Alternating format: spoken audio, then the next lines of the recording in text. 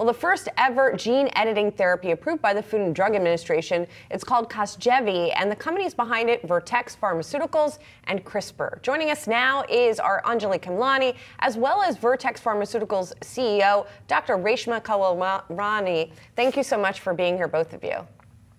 It's good to be here. Anjali, take it away. Thanks so much, Julie. Of course, we know that the drug is, or the cure rather, the treatment is the first to be approved. The FDA did approve both Bluebird's as well as Vertex and CRISPR's gene editing for sickle cell today. And we do have, of course, Dr. Reshma Kewalramani with us today. Dr. Kewalramani, thank you for joining us. And I want to just ask you, first of all, momentous occasion. We know so much has been built up to this point. The accolades have already been won. Talk to me about now this next chapter for the treatment and sort of the long-term follow-up that is needed to just see how it works. Well, thanks so much for having me on, Anjali. It is a huge day in science and medicine, and it's a particularly important day for patients with sickle cell disease.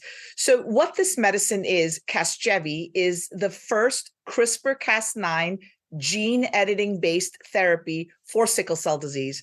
And what we do here is take the patient's own cells, their own stem cells, to our labs.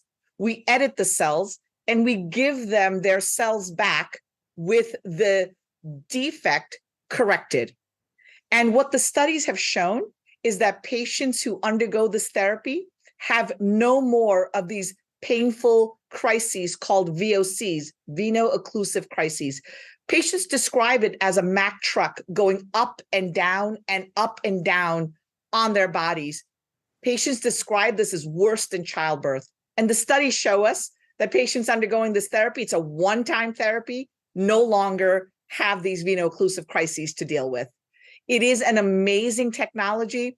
The seminal papers were written just in 2012. The Nobel Prize was awarded for this discovery in 2020. And here we are in 2023 with an FDA-approved product for sickle cell disease patients.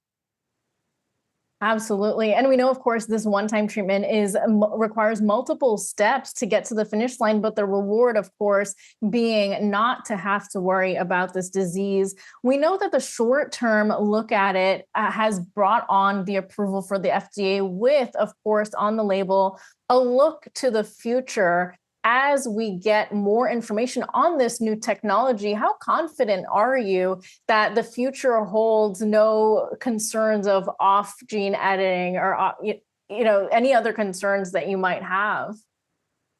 You know, as a medical doctor and as a physician scientist, we always have to be humble. We have to be aware and we have to follow our patients over the long term.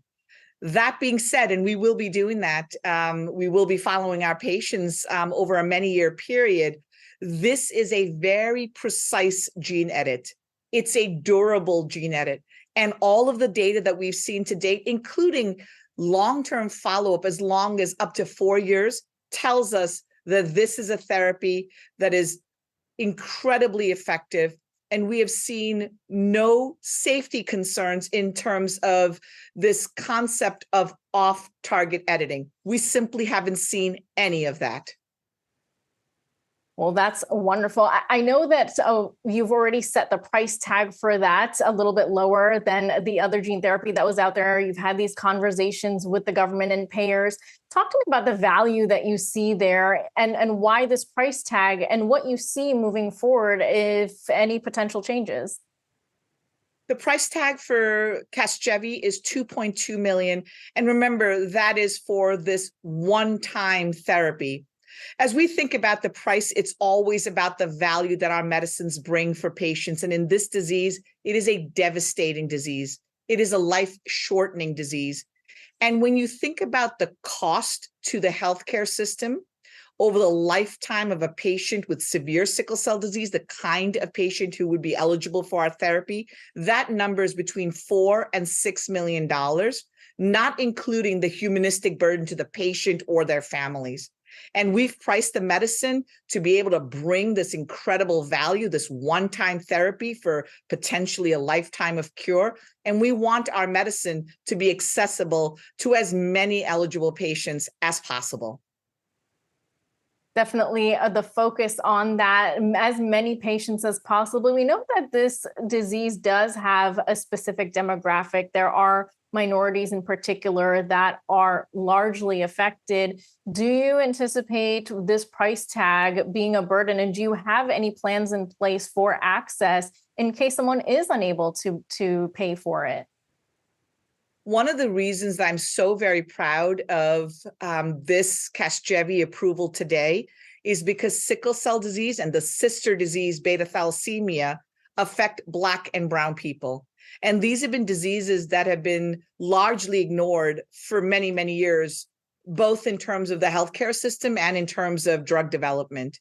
We have done a lot to make sure that not only do we have a first-in-class medical therapy, but that we have done everything to make sure that this is a therapy that's accessible to patients. So the way that this drug works is that you need to have it administered in a authorized treatment center or an ATC. We've already activated 9 of them. Most of our patients with sickle cell disease live in 25 states, and we've very thoughtfully organized to make sure that these ATCs are in the states in which our patients live. With regard to the reception of this therapy by patients, physicians, payers, governments, regulators, anyone who touches a patient with sickle cell disease, the enthusiasm level has been high, and there are indeed payment paths in place, and the conversations have been going on for well over a year. And I feel high confidence that patients in the US will have access to Casgevy. Absolutely. Well, certainly a historic day for science, as you mentioned before, and certainly for this new technology that we know is this is just the beginning. So congratulations again, Dr. Reshma Kewalramani, CEO of Vertex. Thank you so much again for joining us. Thank you so much.